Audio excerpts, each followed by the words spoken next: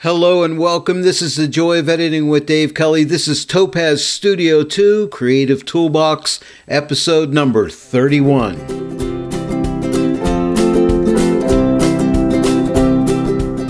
Before I start today, let me give you a bit of a background on this image, okay? This image originally looked like this. It's just a stock image, and I like the light coming through it, but I thought, I want to start playing around with it and see what I can come up with. And I spent about an hour to almost 2 hours playing with it, and I ended up with this, and I thought, this looks really cool. It kind of looks like an image from the Lord of the Rings, and I'll show you all the different layers involved to get it to this point. Now, this is not about how I got it from here to here, but it's how I get it from here into a piece of art, which is eventually going to look like this right here.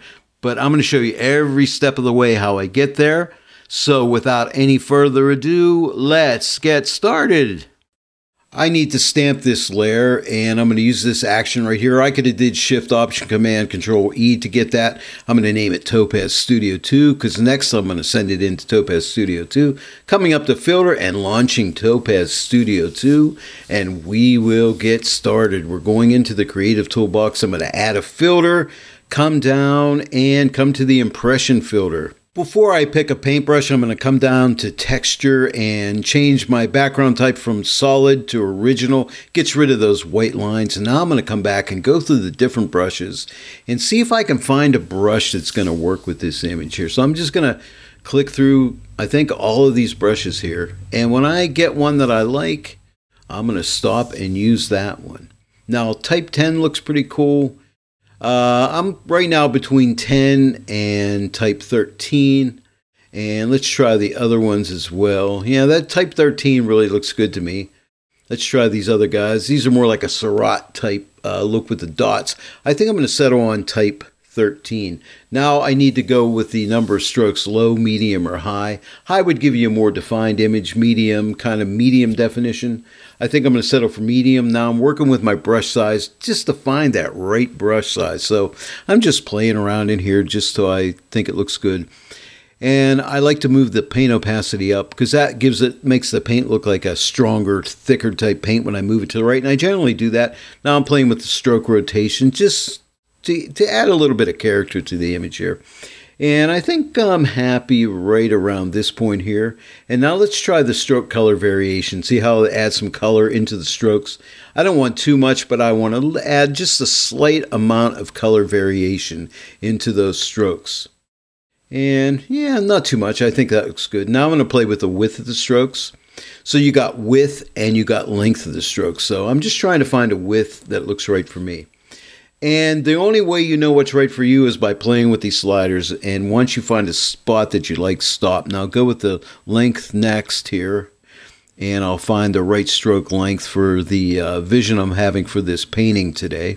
And now I'm going to play with the spill. Does that help? See how the paint spills out over the edges and things? Do I want that? Sometimes I do, but I think I'm just going to go back to the default setting by double-clicking spill. And now let me pull the smudge slider. This can give you some really cool effects, but for this image, I don't think I want the smudge. And now I'm going to play with the coverage here. Now, when I pull it back, you'll notice what it's doing here. It's not doing a whole lot, but let me go ahead and shut the background off back to a solid background. And now you can see why I put it to a solid background. You can see all that white showing through there. I'm going to go back to original and let's go back up. I'm not going to play with the coverage. It's not really doing anything for me here because my paint strokes are too small.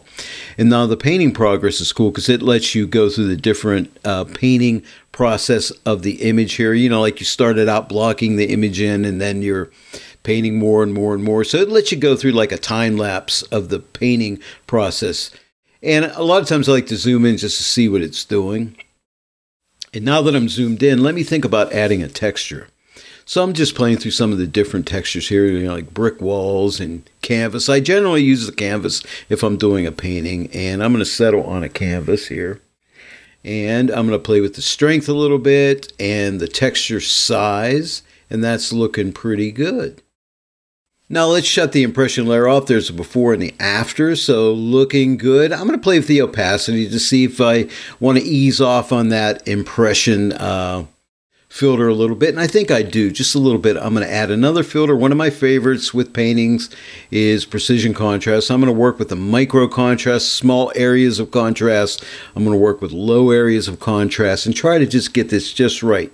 Medium and the high here. Now the high makes a lot of effect here, right? So I got to be careful on it, and I think I'm going to pull my high back a little bit because I'm losing a little bit of detail in the bottom part of the image.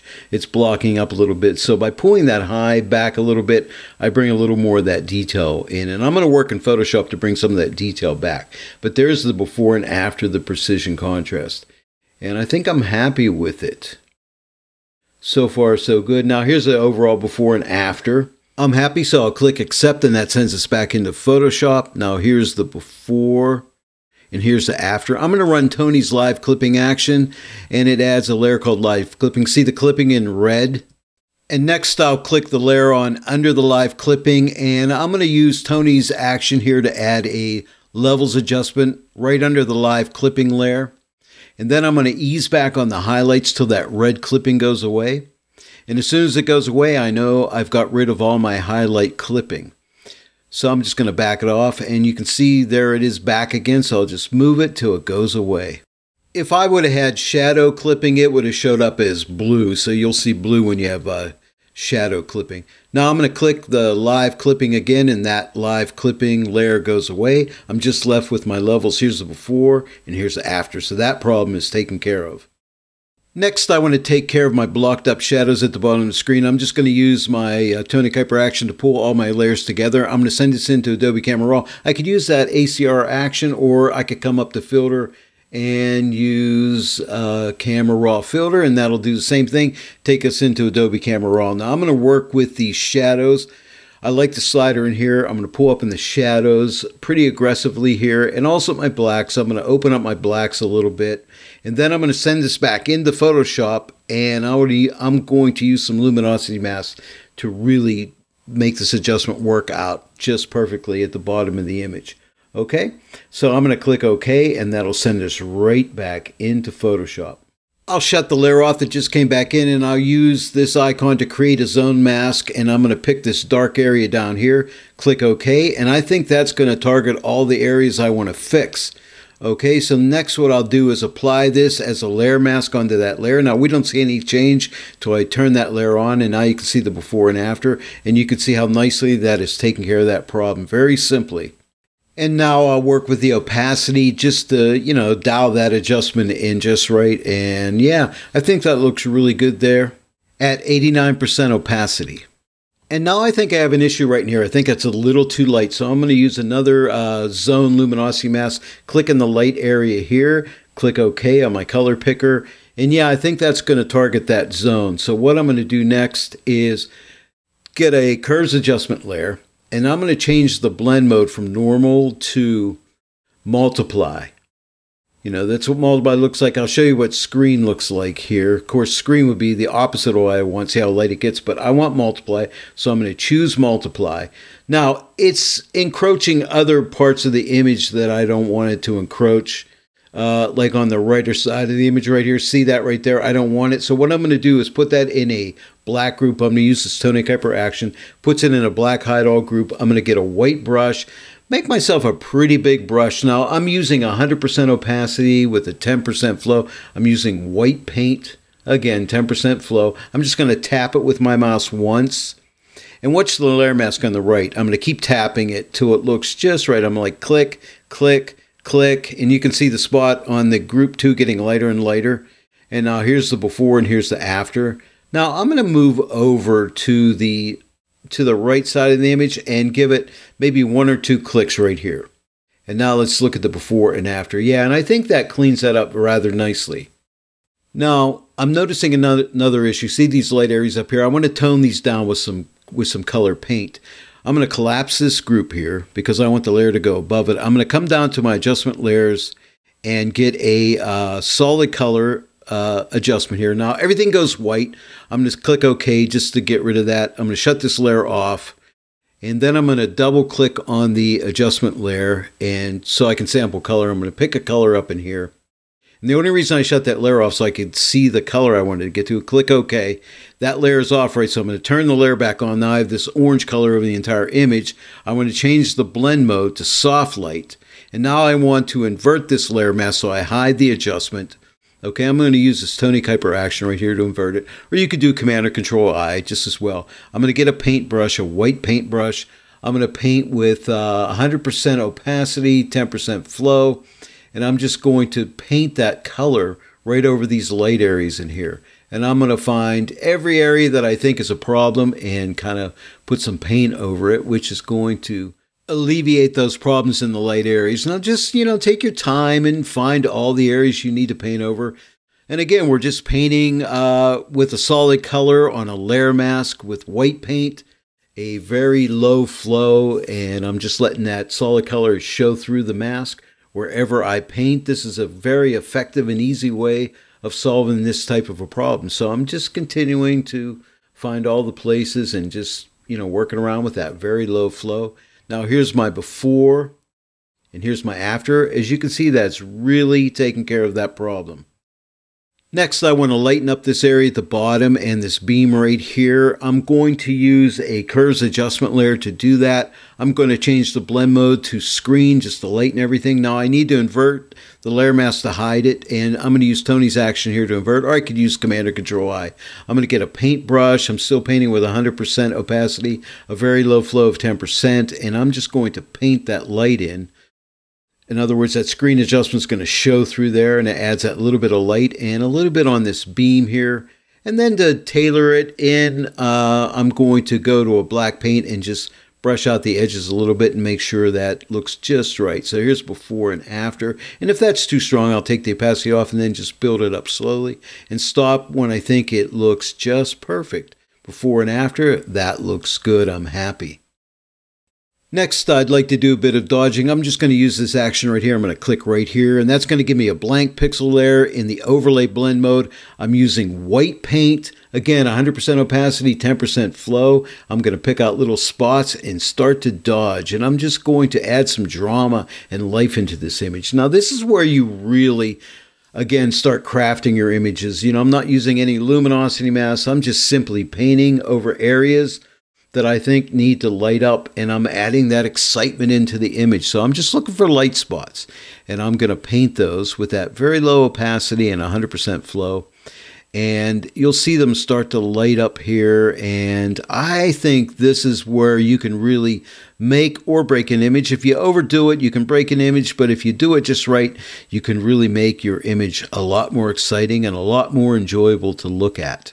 And when you see the before and after, you're going to see a big difference here. So I'm just looking for all the areas I think. I'm going to come up in these trees now and kiss a little bit of light here and there. I'm not going to go crazy, but just little spots on the trees, on the edges. I'm looking for light areas, not dark areas, and I'm just going to kiss some light on the light areas. And just, like I said, enjoy yourself and take your time and hit the areas you think. You can always undo if you get a spot that you don't want. And I'm going to paint on some of these leaves here, light those up a little bit. I'm going to come up into some of these leaves up in here. And again, I'm just working around, looking for those light areas of interest. And this is, again, all part of the joy of editing when you really start to sculpt your image by adding these little highlights. I get excited. It really makes me happy when I do this kind of stuff. And it's, again, that's why I call my channel The Joy of Editing, because I love to edit. And this is where, it's all done here, But let's take a look. Here's the before and here's the after. But see the drama come out. Now I can take the opacity again, pull it off, and then just build it up slowly. And when you get a spot where you think it looks really natural, stop. And I'm happy. Well, we just did dodging. Now let's do some burning. I'm going to go and get this action here. Click it. It's just a blank pixel layer in the soft light blend mode with black paint. It sets me up for black paint. Again, 100% opacity, 10% flow. I'm just going to paint some burning. I'm going to burn some areas, darken up some areas. Even some of those trees that look a little too light, I'm going to darken them up. You'll see as I continue to paint through here. But I'm just looking for dark areas now and just adding a little bit of interest to it. Adds a little bit more texture into here. Let me see, I'm darkening that tree up a little bit. And some of those distant trees look a little too light to me, so I'm just going to throw a little bit of burning on them. and they'll darken them up in certain spots and they'll show through better. But again, this is fun. When you're doing this, you feel like you're an actual painter. You're not using luminosity masks. You're just freehanding everything here. See, I'm just painting those indications of tree trunks in there and just having some fun. And it just adds, again, what can I say? It adds drama. It adds life. It makes your image sing.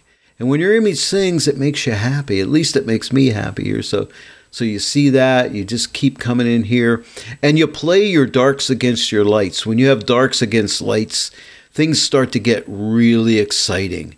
Darks next to lights make those lights really pop out even more. So I'm down here in the foreground here working with this area, and I'm just playing and adding some textures down in here, just pretending I'm a painter down in here, and I'm just having a lot of fun, and I hope you're enjoying this tutorial today.